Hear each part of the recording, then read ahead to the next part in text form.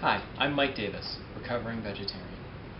Today I'm going to walk you through the steps that we're going to be using in our specific heat lab.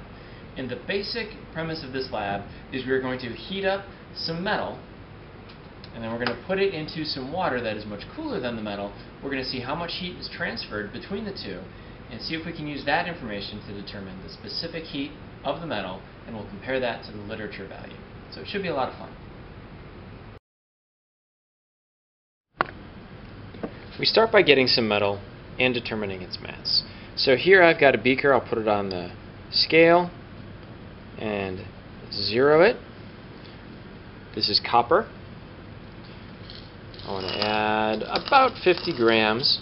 I can add a little more or a little less. So long as I write down the number, in this case 47.52, that's what's important. This metal will get placed into this test tube very carefully. You don't want to lose any. There we go. We pour it into this test tube. Make sure it's all there.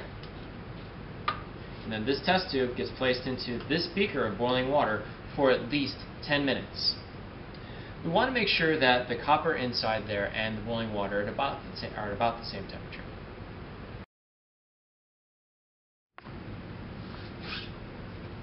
Next, we assemble the calorimeter by putting a small styrofoam cup inside a big one.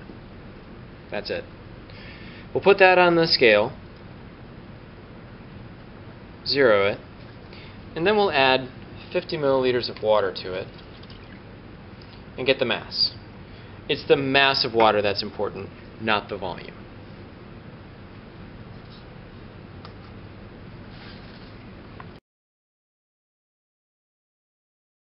After 10 minutes have passed, you take the copper out of the boiling water and we pour it directly into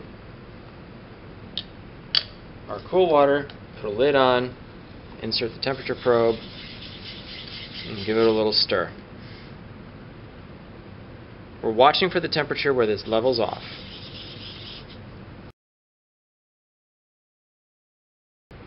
Once you've seen the temperature level off, the experiment's done. So we can remove the thermometer, we can dump out the water, and you can return the metal. So all of this can be used again on the next trial when you're doing it with lead. One other note, the thermometers are digital, so I'm going to be showing you how to use those in class. So, the experiment's relatively straightforward. We should get a great result. I'll look forward to seeing you in class. With your lab notebook, safety glasses, and a calculator.